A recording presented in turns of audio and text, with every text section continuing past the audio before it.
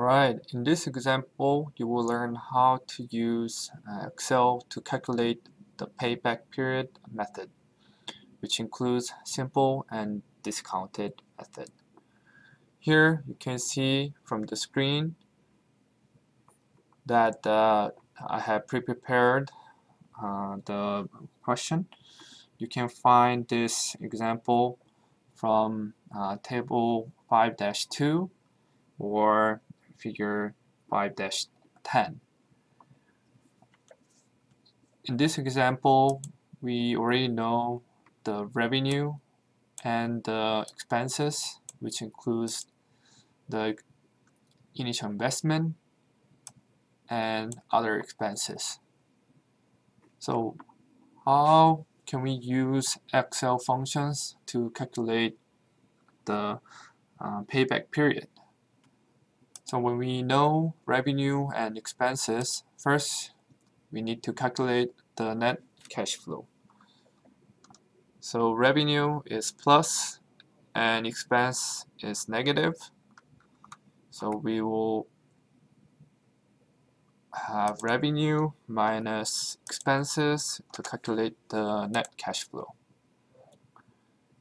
And we can just drag this formula, which will copy the formula to calculate the net cash flow for period 1 to 5.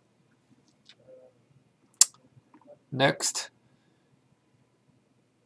we can have a discount factor. As you have learned from the previous lecture, the simple payback period method will have only one discount factor, or you don't have to worry about the discount factor. But for this example, we'll have a formula to make it work for both simple and discounted method.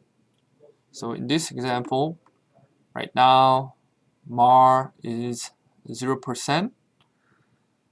So we'll have this discount factor, which will have equal open bracket 1 plus interest rate, which is MAR, and close bracket, and powered by the year or the period, which is here, but it's a future value.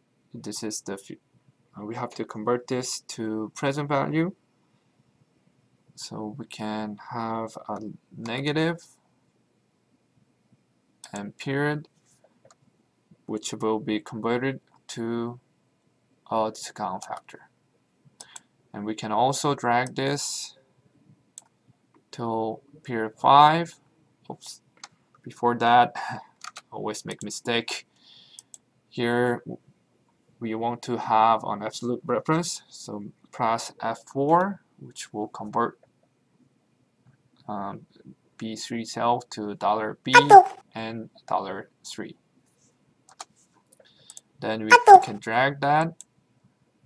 And for the adjustment cash flow, and now to calculate the adjusted cash flow, we just multiply net cash flow and the discount factor. In this case, since the discount factor is 1, it's gonna be same as the net cash flow. And now to calculate the cumulative cash flow, we can have plus equal and sum, open bracket, F7 to F7 and close bracket, but we want to have absolute reference for F7, which is the starting point, and enter. Then when you double click it, it's a sum of only one cell, which is the negative 25K. Then when you drag them to cell period 5, and when you click the last cell, you were able to see the starting point of F7 is still same, but the last cell that we asked Excel to calculate has been changed to calculate the cumulative cash flow. So in this case, we can calculate the simple payback period, which is 4, which has been converted to positive value at year 4. What about when we know that MAR will be like 15%?